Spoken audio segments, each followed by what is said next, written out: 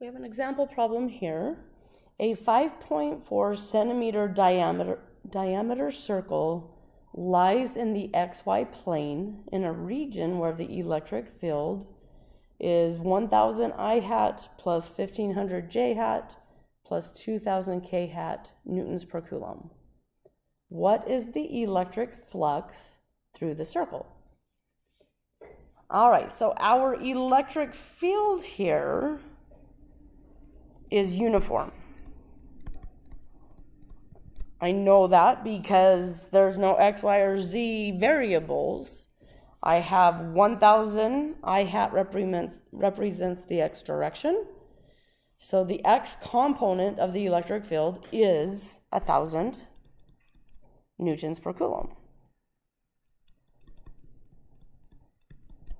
Similarly, the Y component is 1500 newtons per coulomb. And the Z component is 2000 newtons per coulomb. Our circle lies in the XY plane. That's important to know. Z would be coming out of the screen here. So our circle in here,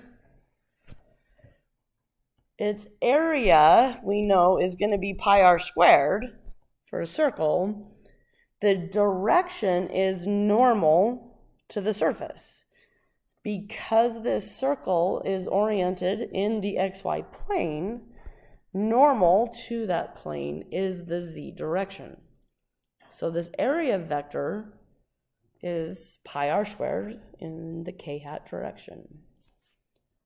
So for our electric flux and a uniform electric field, we can calculate the flux by taking the electric field and dotting it with the area vector.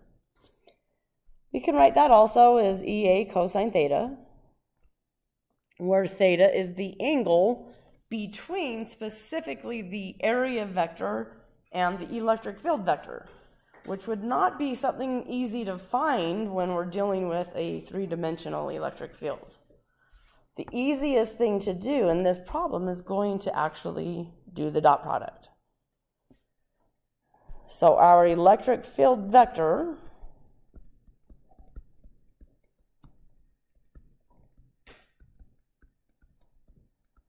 is this.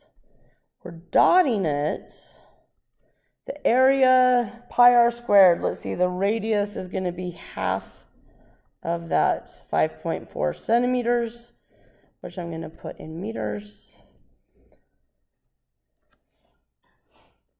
When we take the dot product or solve the dot product, we are only multiplying components of vectors that are in the same direction. So our electric flux will be this 2000 newtons per coulomb times the pi r squared. K dotted with K gives us the number 1. Our answer for flux is a scalar. There's no direction anymore.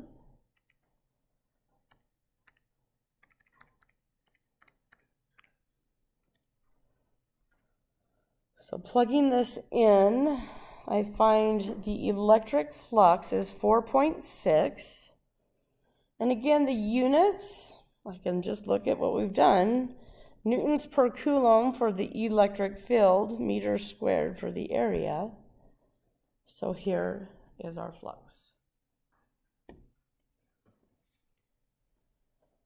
Now, just a side note makes sense of that. With this circle being oriented in the XY plane, an X component of electric field cannot pass through that circle because it's in the same plane.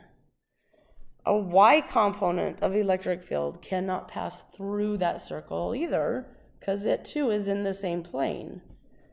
It's only the Z component that can physically pass through this circle, which is what this dot product gives us. But had you reasoned that out to begin with, you could have totally said this electric flux is simply that Z component of the electric field times the area. And you would get to the same answer because that's what we have here, the Z component of the electric field times the area.